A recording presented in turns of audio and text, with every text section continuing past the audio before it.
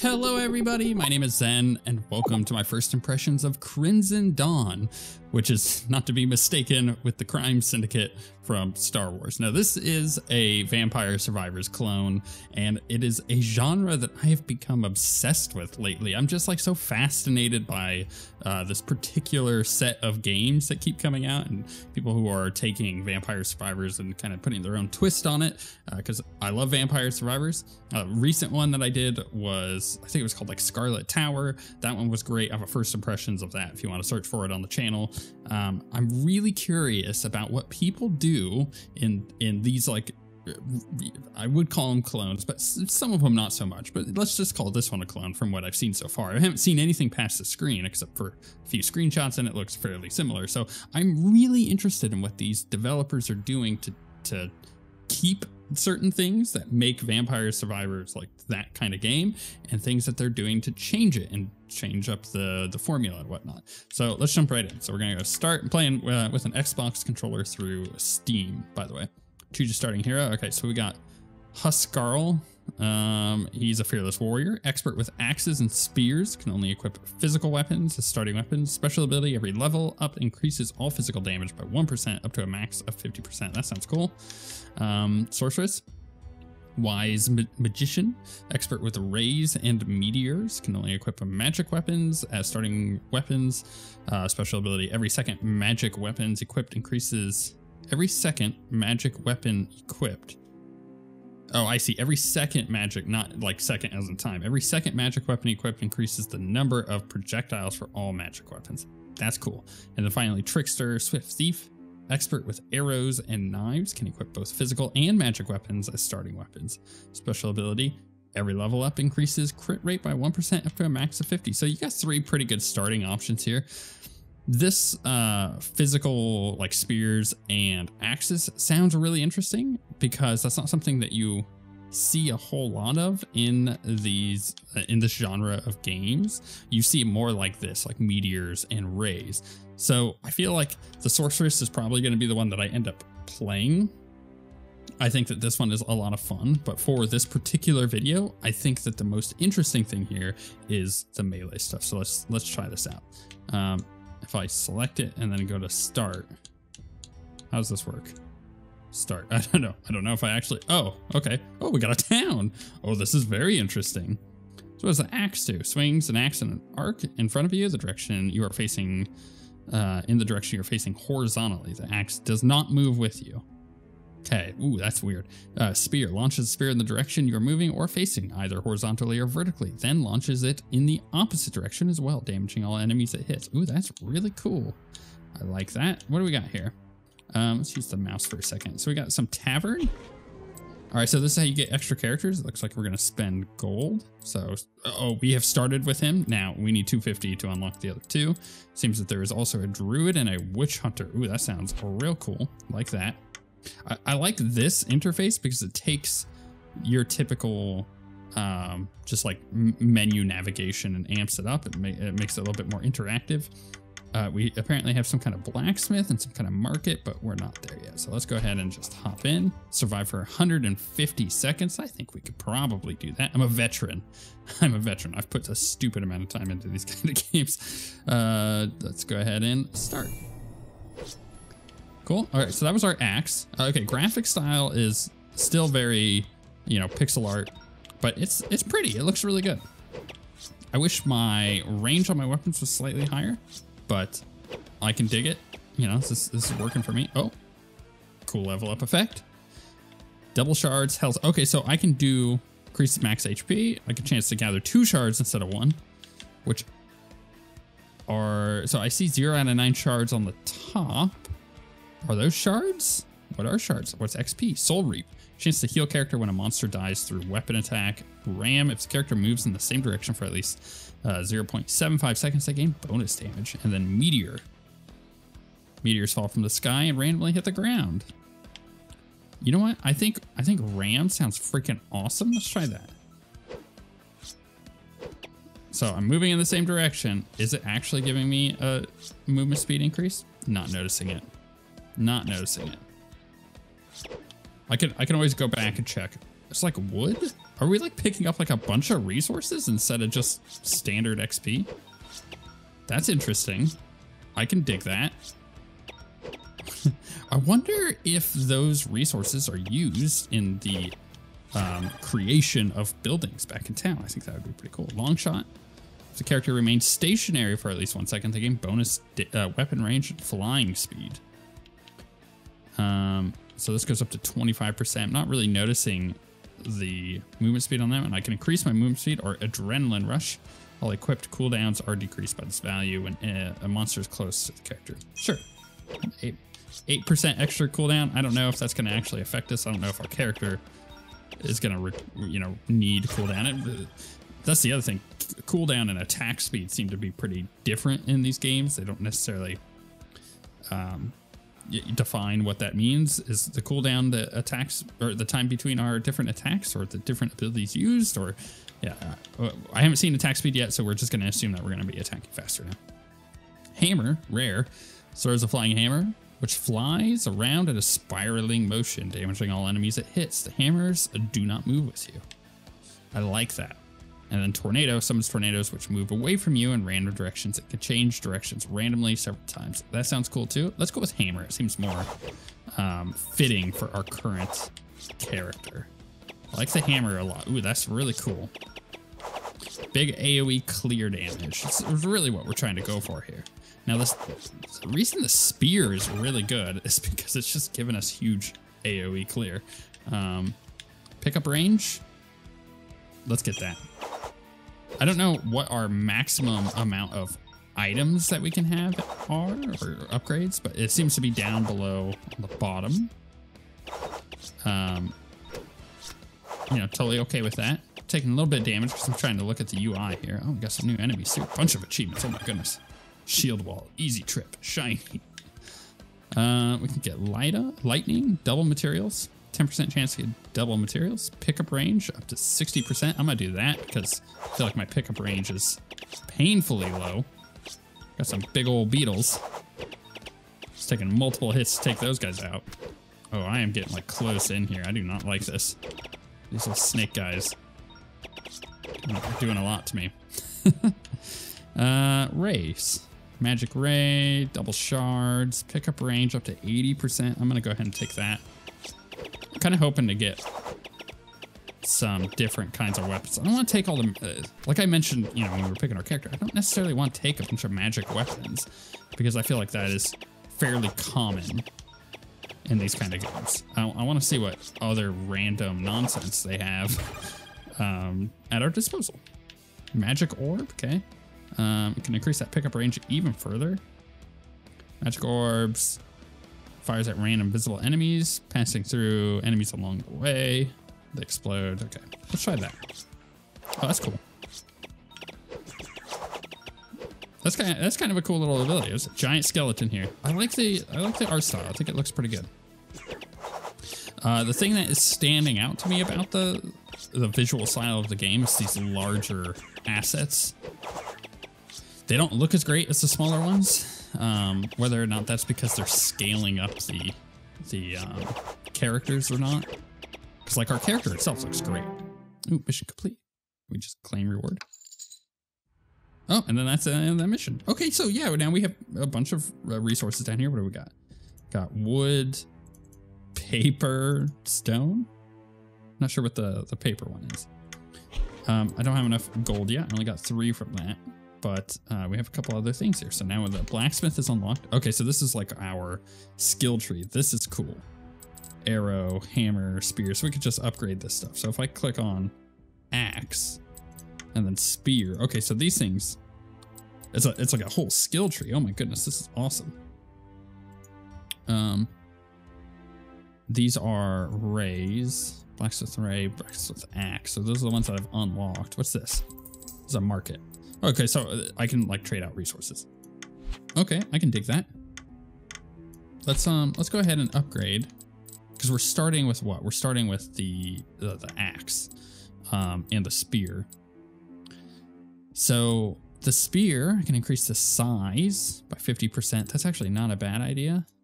How do I get that? Up to level 3. Oh, I see. Here, oh, when I hit, okay, I see. So this is what's happening here. We have a tree. We continue along our tree from left to right with the spear. On the top, when we hit level 2, we're going to gain cooldown. Or actually, when we hit level 1, we're going to gain +3 damage. Then level 2, we're going to gain cooldown. Level 3, we're going to... So when we hit these certain tiers in it, we're going to get this stuff. It's very interesting. So, oh, sorry, that was the axe. The spear is kind of the same idea. Distance is increased on that one. All right, so let's go like damage, cooldown, or distance. I think distance on the axe is hyper good. And that's the only thing that we could do with that. So I'm feeling pretty good about that. Let's go ahead and try again.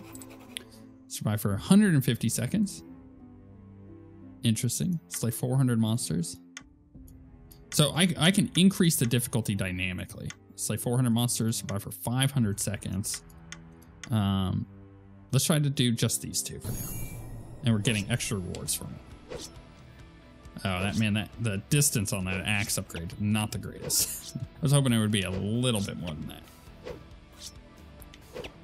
I like this. I think this is really cool. I think it feels unique in a sea of Vampire Survivor clones. This is a game that I would invest time into because it feels unique, but it still has, you know, a lot of the same stuff going on with it. Magic orb, spear +1. Let's try that. So let's increase our cooldown or decrease our cooldown on our spear. I like the spear a lot. It's a little skinny though. That's kind of part of the problem with the spear. A little skinny. However, if I like line it up properly, do like insane clearing with it. I'm liking this. You know, I felt like, what was it called? It's like Crimson Tower. No, it wasn't Crimson Tower. Scarlet Tower. Scarlet Tower, just crimson everything. Everybody's using the same kind of colors. Scarlet Tower was a little too much like Vampire Survivors to me. This is just different enough where I'm like, yeah, this feels like fresh. It feels fresh. It feels really good. Let's upgrade our axe too. May as well. Get that extra damage in there. I like being able to just kind of clear with stuff here. It's feeling pretty good. I'm gonna try to kill big dudes as well. Let's also try to clear out like large swaths of enemies down here and pick this stuff up. Pickup range, pretty good. I like that pickup range. I don't like having to be like on top of stuff to pick it up. That was one of the weird changes that Scarlet Tower made to the formula is it had some upgrades that just allowed you to pick up stuff from like all the way across the map. I put like 40 hours into that game too. Let's upgrade our spear, I think. I think our spear is probably the better of the two weapons now that I've taken a second shot at this. And I kind of wish that instead of putting the upgrade into the axe, I put it into the spear. It's totally fine though. Yeah, let's get the extra spear upgrade. I feel like what I want to do... Oh, I just noticed that it shows +3 down there, so it shows that I have that upgrade. What I want to do with this is get quite a bit further, like maybe like 10 hours into the game, and see if these upgrade trees are worth it.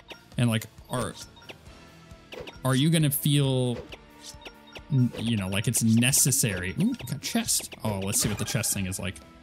I gotta get down there. I'm just gonna go ahead and run straight to it. Bam. Oh, that's satisfying. That's very satisfying. So we get to choose Cursed Coin.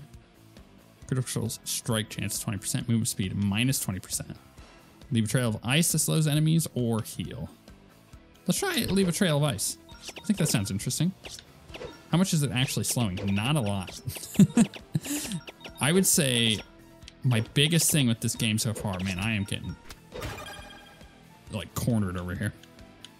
Do I want that hammer? I think I do.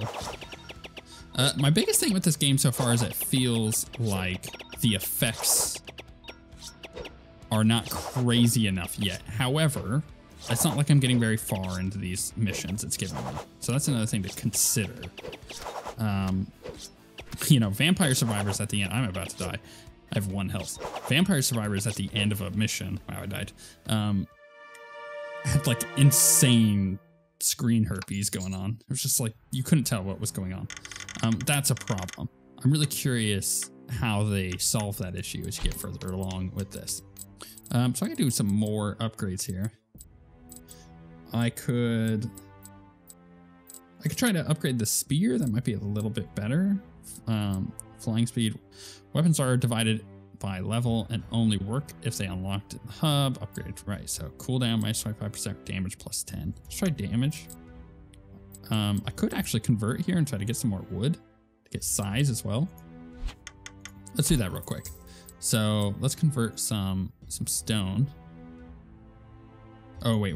I need, how much wood did I need? 89. That's kind of brutal. I don't think I'm gonna be able to get 89 wood. Yeah, that's not happening. All right, that's fine. Let's do another mission real quick. I'm actually gonna take the slay 400 monsters off real quick. And we'll try this upgrade with the spear, with the extra spear damage. I mean, that's already a lot better, and that was without any upgrades too, so I can dig it. I do feel like I'm moving kind of slow. Is that a bad thing? I don't know. It's just an observation. I do feel like the movement is fairly slow, and monsters are feeling like they're kind of crawling along, quite literally. Spear, axe, tornado. Let's check out and see what the tornado was like. That's pretty cool. I feel like the tornado is very thematic for being like a melee character. Not that I needed that heal, but I just went and picked up. Because for me, I'm a huge Diablo player, and Whirlwind is a big thing for barbarians. So this feels like the closest I'm gonna get. Double materials, ram, shadow step. What is shadow step? If the character keeps moving for at least a half second, they gain a chance to evade. Interesting. Let's just upgrade our spear. I think it's the best of our weapons for sure. Although this tornado just didn't work. Did good work. I'm loving this. And I said this about Scarlet Tower. I was like, I'm liking this a lot. I think I might continue playing it. And sure enough, I put a stupid amount of time into it. I feel like this is, if I had to choose between the two, right now I'm more intrigued by this, but that's mostly down to the amount of time that I've put into Scarlet Tower. Vampire Survivors just got a new expansion, so that's always interesting, but you know, when you put so much time into that game, the biggest problem with Vampire Survivors is it gets very samey. And I think that is a problem that a lot of people see with this genre. They feel like they've kind of seen it all. That's why I like games like this that are kind of changing it up enough that it feels new and unique. I saw that there was like a kind of like a weapon thing, like cross swords. So I went back this direction, but I'm not actually noticing what exactly that was. So it might be this boss guy here. Maybe I should try to kill the boss and get a chest. Got arrow. Let's upgrade our spear and see what we can do with that. What I ought to do is trying to get the spear to actually do something useful here. There we go. That's dead. Clear these guys out. Get that chest. Okay, so we got revive a monster to fight at your side. That's pretty cool. The slow didn't really do anything. I'm just gonna take the instant level up. Let's upgrade that spear. I feel like I'm missing out on the pickup distance. It's kind of brutal. Pickup range, yeah. Let's go ahead and grab that. Oh, that's a little bit better. That's a little bit better. I've just now noticed that. Okay, so the shards are XP. So I'm gathering that finally. It's probably taken me way too long to figure that one out. Our XP bar is at the top. We have our timer. We've now completed our mission. And instead of just, I like this. This is kind of new and unique. Instead of just having us go until we die, which sometimes can be 15, 20, 25 minutes, it's just like, you know what? You completed your mission. Why don't you get your rewards? Claim those. Go rank up. I like that a lot. I think that's really, really cool. Still don't have enough gold, so that's a problem. But I think, you know, I'm liking the spear quite a lot, so I feel like I need to keep upgrading it. I wonder what happens if, yeah, so I can just go ahead and select different weapons. So I don't really like the axe, to be perfectly honest. So maybe I just start with the hammer too. Oh, and then I can actually just level him up. Damage axe +5. Acquired abilities work permanently, not obtained. Okay, and then this is like axe and spear, health, and axe and spear. This is interesting. Okay, that's cool. I don't know if I want to use my money on that. Well, maybe I do, but I'm not using the axe. That's the thing. Don't want to use it. So let's go ahead and, what was it to get the size? I need 89. So we're gonna test out this. If I want, goodness, I need a lot for this, don't I? So to get 89, I'm just gonna go ahead and do that. Get the 90. We'll come over here, pick that up. Okay, that feels nice. What about the hammer? Need more wood for that. This is cool. This is a lot of fun. I think that this is a good take on this genre, and it's definitely a game I'm going to be putting more time into. If you want to check out the game, as always, I always put the links in the description so you can go check it out, maybe pick it up. It's pretty cheap. It's really cheap.